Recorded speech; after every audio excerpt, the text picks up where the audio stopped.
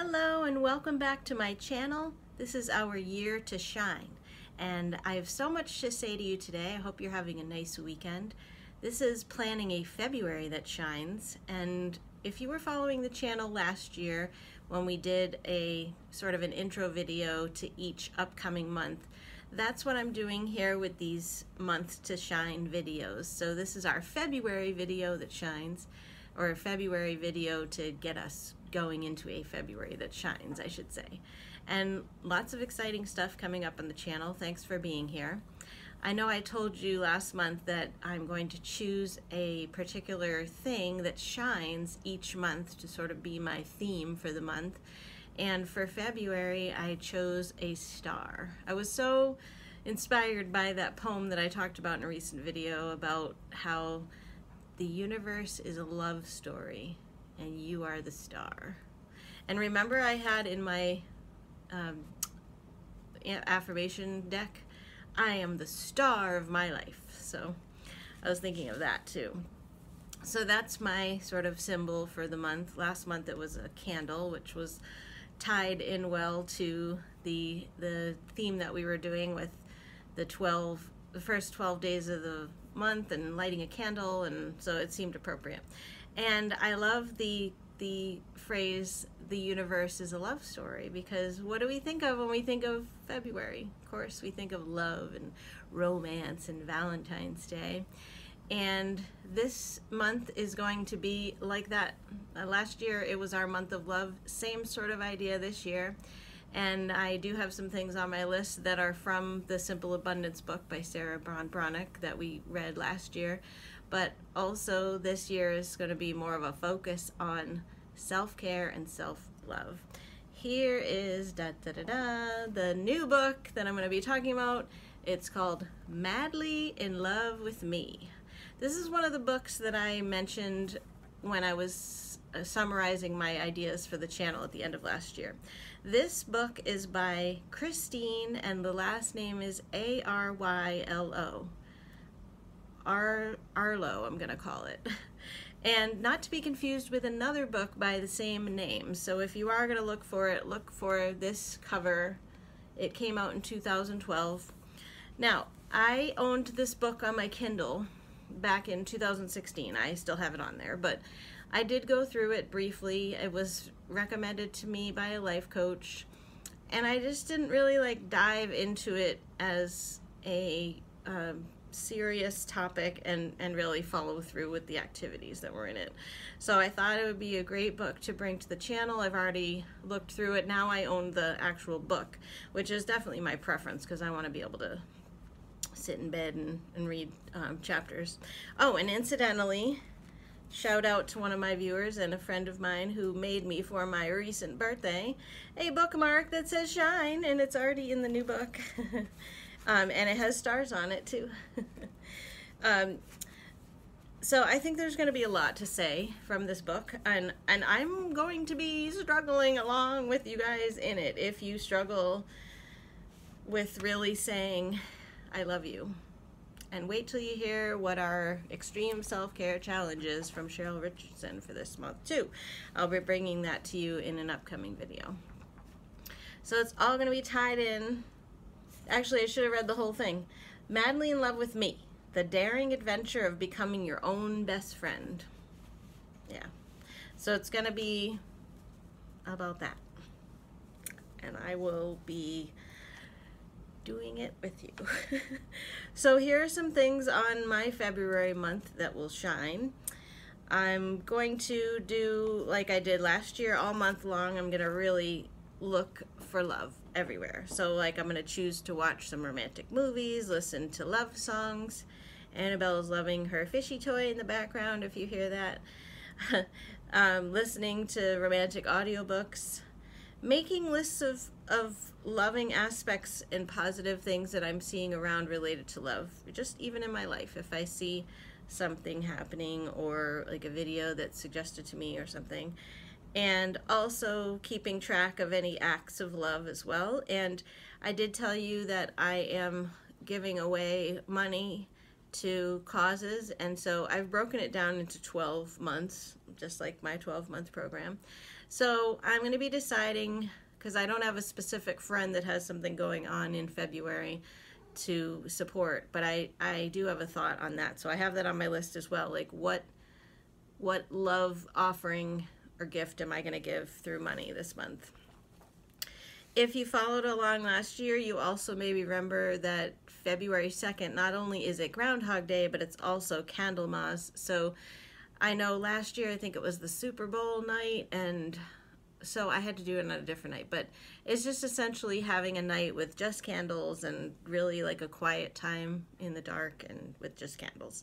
So maybe do that. And you know, as I was looking more into the traditions of Candlemas, actually the Groundhog Day tradition came out of that. I guess it was like a very prevalent German holiday that was celebrated, and so they started incorporating the groundhog into it. So you could always celebrate Groundhog Day. You know, I'm doing some of my little fun extra holidays. And speaking of that, January was a lot of fun. I did Dragon Appreciation Day. I did Puzzle Appreciation Day, which I'm in the middle of, and I have to say the word appreciation is turned into frustration because I'm doing the hardest puzzle ever. But it's fun. It's one from Frozen that was in my Christmas stocking. So I did give a nod to Puzzle Appreciation Day. I'm working on it, and I will appreciate when I've done a little bit more on it because it's taking me forever. I did Bubble Bath Appreciation Day, and I'm forgetting the other one. Oh my goodness.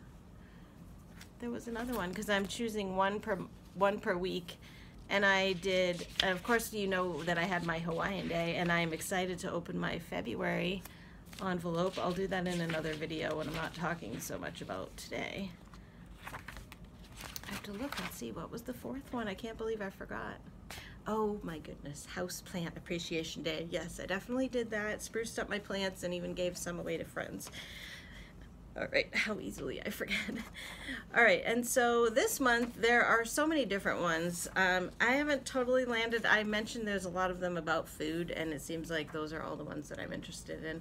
I'll list off a few for you if you're looking for some fun to have this month. There's Banana Bread Day. There's Pizza Day. There's Chinese New Year, and I did celebrate that with my family one year. There's a lot you could do with that. There is Fairy Tale Day. I liked that. I thought, I could do something fun with that. Fat Tuesday, because yeah, Mardi Gras, right? And I know when I was growing up for Fat Tuesday, we always had breakfast for dinner, so that was kind of fun. There's Carnival Day. You could do something fun with that, I think. Chili Day, I think I'm definitely going to do. It's fun to make a pot of chili. Now, the Oscars are coming up. I don't know why it says Oscar night is in February. I thought that the Oscars were in April? I don't know, but that's one of them. Oh, and Opera Day. I love opera and ballet and all that, so I'll probably do Opera Day. And Chocolate Fondue Day. I mean, how can you not honor Chocolate Fondue Day? I may just have to have a day with like pizza, banana bread, chocolate fondue, Fat Tuesday. I mean, maybe it's just gonna be a fat day in general. And there's Random Acts of Kindness Day too, so that fits in well with the giving love away.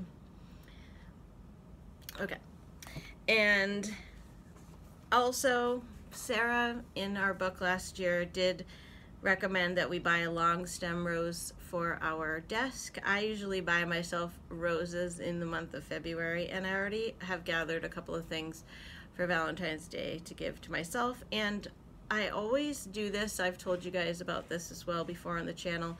I always write a love letter from my authentic self to myself for Valentine's Day. You can even mail it. That was one thing in our Simple Abundance book last year too. Or you can just have it with you. And I'm not gonna tell you yet what the self-care challenge is from Cheryl, but I have that on my list here. I also have heart jewelry, so I'm gonna wear some shiny heart jewelry. And we're gonna be reading Madly in Love with Me.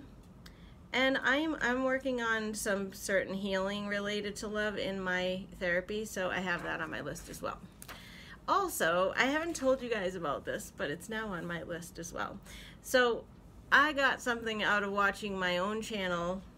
Yes, I get a lot of things out of watching my own channel, but I was watching the video in, I think it was November, where I was talking about Sarah's entry about showing your friends and family that you care all year. And one of the things about your family was, especially with older relatives, trying to get them to talk about things, maybe recording or videotaping them, you know, about their memories and things. And so I've been missing my dad a lot. You know, he's not a virtual guy, so we can't FaceTime or anything. He's just so averse to like Zoom and all that. So it's been really hard this whole time with the COVID situation. And so I was really trying to figure out, like, we talk every week, but we just sort of have like surface level conversations when we're on the phone, and we don't always have total privacy anyway when I'm speaking to him. So it's not like deep conversations. Like when we would get together, we would walk in the woods or go kayaking in the summer, and we just would get into these really cool life conversations where I like to ask him questions, and he loves to answer them. So he's also a writer. So this came to my mind when I was watching this video, and I proposed it to him, and he's totally on board. And so long story short, I asked him if I could ask him a question, and actually it's like a series of questions around a certain topic for each month of the year, and then he would write me back his answers. And so January was the first one, and he wrote me single space typed this 5.5 page story, or like, you know, his memories, because I asked him about his childhood growing up in the summers and specific questions about the summers, and he had so much to say, and I loved it. So I have on my list also to do my special dad topic question. So maybe think about that if you're thinking of a way to connect with someone, especially because, like, I think it hits home with him because he's also a writer. So reading his 5.5 page, I don't know what to call it, story, I guess, or novel, biography on that topic is just like, you're so immersed in it. He's such a good writer that and I think he loved it too, and it gives him something to do. He's keeping busy, but I think he enjoys having the project, and it was a fun way for us to connect. And actually that topic that he wrote about sparked another topic that now I'm going to ask him for my February topic. It doesn't have to do with love. I guess I could have thought of something to do with love. And he was very forthcoming, you know. I mean, he was telling me about his you know, his summers growing up, and he said something about like going parking and making out with the girls and stuff. So he's really not holding anything back. So that's really fun, and that should add to my shiny month of February. So I hope you're giving some thought to February and some ways that you can make it shine, or whatever your word is for the year. I hope you are thinking about how that can be incorporated into your life. I have to say, January went by so quickly. I should carry over a couple of things that were from my January list that I haven't done yet either. So yeah, I may be adding some of those things. And of course, I'm going to keep track of my unforgettable day, and I will be coming back to you with the February fun envelope project to read. I'm excited. So I will see you soon for another video, and enjoy the rest of your day. Sending you lots of love as we move from January into February on this freezing, shiny day where I am. Love to you all. Bye-bye.